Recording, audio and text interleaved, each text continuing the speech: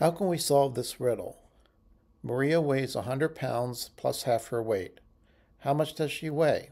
Is it A, 100 pounds, B, 150 pounds, C, 200 pounds, or D, cannot be determined? Put your answer in the comments. Let's use algebra to solve this problem. We'll translate the statement into an equation. Let W be the weight of Maria.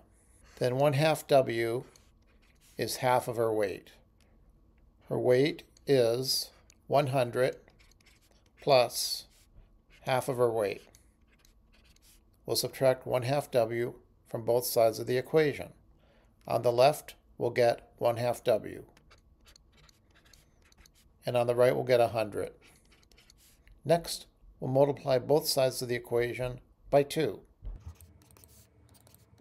On the left, we get W, and on the right, we get 200. So her weight must be 200 pounds. Hence, the answer is C. Thanks for watching.